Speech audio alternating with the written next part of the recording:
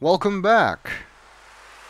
According to the guidebook to the Land of the Green Isles, there was an ancient civilization known simply as the Ancient Ones who lived on the Isle of the Sacred Mountain before the current inhabitants, the Winged Ones, did. And they actually predate the entire kingdom. And they left behind a number of artifacts, including the Cliffs of Logic, which are actually these cliffs. If you want to know more about the Ancient Ones, check out the guidebook.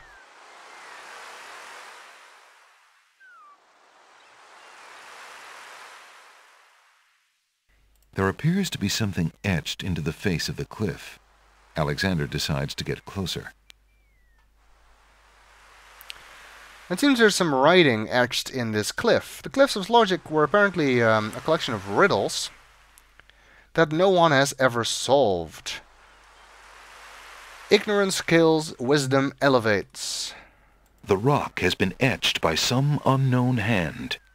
One may need to read about the Logic Cliffs in the guidebook to the Land of the Green Isles in order to understand this mystical inscription. Perhaps. But what do we do with it? Well, if you try it, you can actually push these letters. So I guess it's a matter of finding out which ones we need to push and in what order. Nothing happens. That didn't work. In the guidebook there are a number of hints, however. There appears to be something etched into the face of the cliff. Alexander decides to get closer. And there are some hints relating to these actual riddles, which are translated from ancient scrolls, apparently, about the Logic Cliffs. And it says about the first challenge, only those pure of heart will be able to rise the Cliffs of Logic. And the word rise is capitalized. So perhaps we need to spell that out. Huge blocks of stone erupt from the granite cliffs. Well, that certainly did something.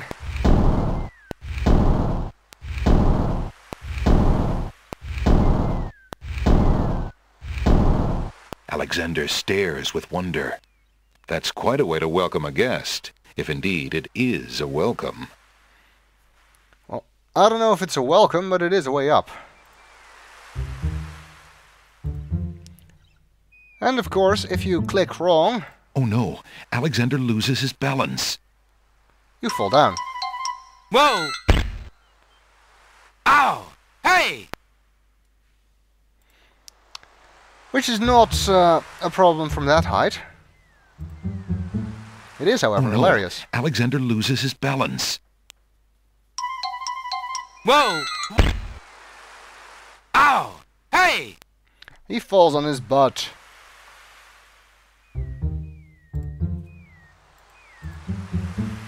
Okay, Oh no, once more. Alexander loses his balance. Whoa! Hey! Quit making me fall! Oh no! Alexander breaks the fourth wall.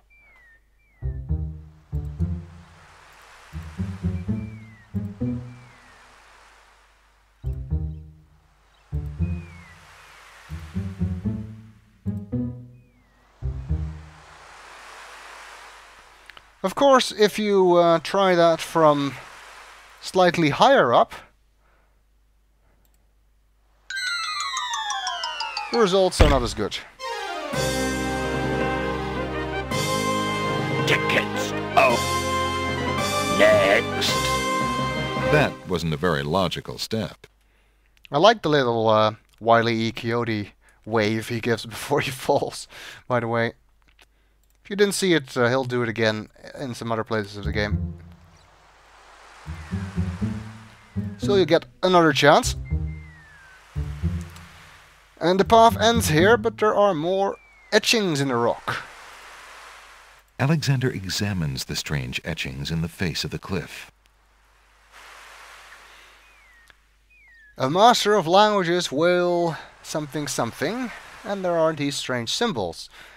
These symbols are actually the Ancient Ones' alphabet, described in the guidebook. And although there is no hint associated with the second challenge. If you've read the chapter on the Ancient Ones, you'll recognize this as a saying that the Ancient Ones used to have, namely, a master of languages will soar. So we need to spell the word soar using the Ancient Ones alphabet. So let's see. This is an S. This sort of unhappy smiley face thing is an O. And this is an A. And this is the R. The stone beneath Alexander's feet trembles as more steps emerge from the granite cliffs.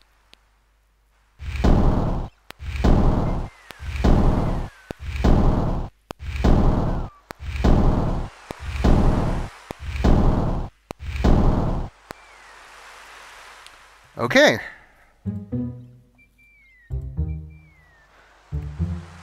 It's a good thing Alexander doesn't suffer from vertigo. Not sure if I would be brave enough to walk up these small steps up a sheer cliff. Don't look down would be my advice.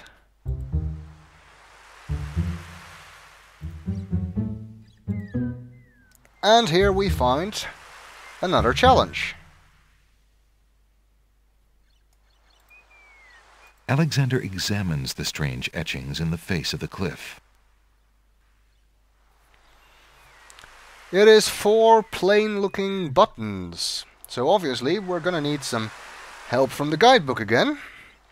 Unfortunately it has a hint for the third challenge, which is known as the Stones of Stealth, which are associated with this riddle.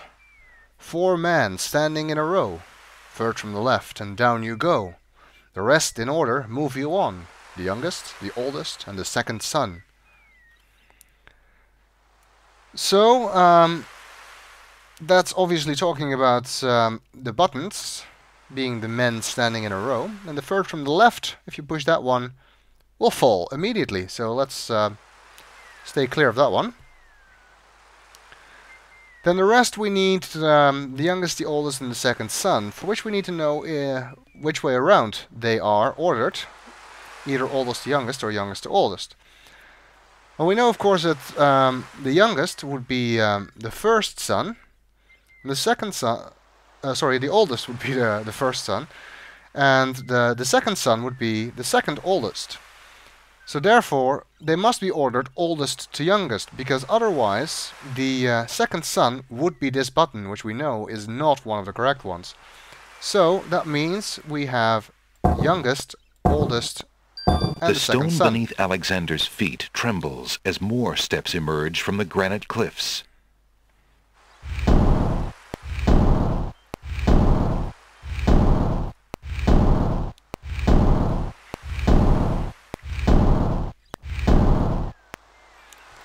And we continue upwards.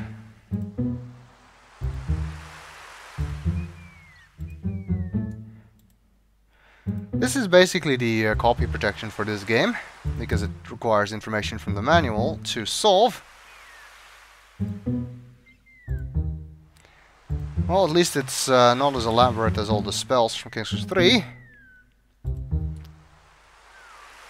And also not as random as just asking for a word or something. Alexander examines the strange etchings in the face of the cliff. The fourth challenge has no explicit hint in the guidebook, but the Sacred Four are mentioned in the chapter about the Ancient Ones again, as being the emotion Tranquility, the color Azure, the creature Caterpillar, and the element Air. And they are again associated with symbols, because these symbols are not just letters, they also represent concepts. So we need the emotion Tranquility, which is this tower-looking thing. And the color Azure. That's the smiley face again. And the creature Caterpillar, which they apparently worshipped because it developed its own wings, and the ancient ones were obsessed with flight, which is this symbol. And finally, the element air.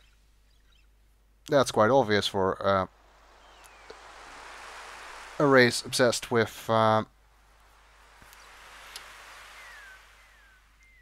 flying, and it's this symbol. The stone beneath Alexander's feet trembles as more steps emerge from the granite cliffs.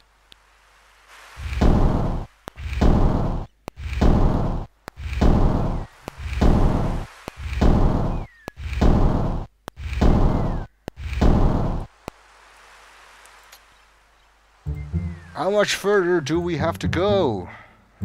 Oh, there's actually one more riddle.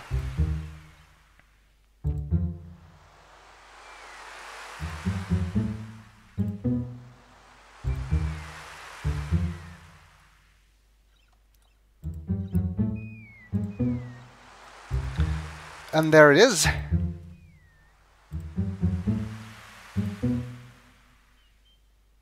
I'm gonna save just in case I fall by accident or something. Probably been a good idea to do that at every riddle, but I didn't. Alexander examines the strange etchings in the face of the cliff. All silent cry the noble boulders. Sure, why not? And the hint in the guidebook reads, only those of the highest order may ascend the cliffs of logic. With the word ascend capitalized, so like the first challenge, we just need to pick the letters again.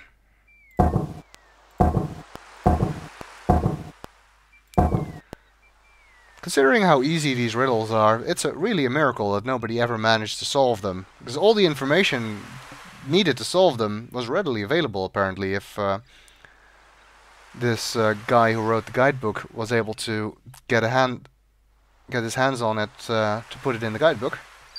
The stone beneath Alexander's feet trembles as more steps emerge from the granite cliffs.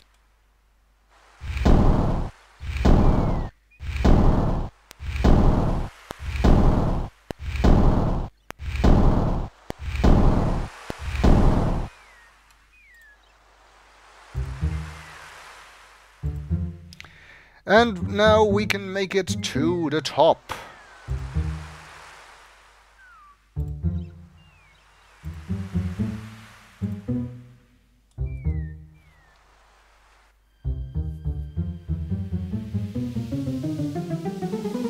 Alexander finds himself finally at the top of the cliffs. Exhausted, he steps over the lip of the plateau and stands. Why do you make such an effort to climb the cliffs, young man? The winged ones who live on this island have the power of flight. You could have it too, if you'd only eat a berry from this magical flying nightshade bush.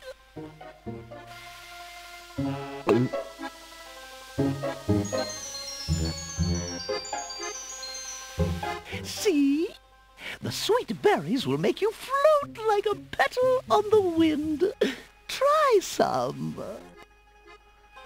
I don't know, isn't Nightshade poisonous? And it looks like she has glowing yellow eyes again. So I have a feeling we can't trust her. We'll have to find out in the next video.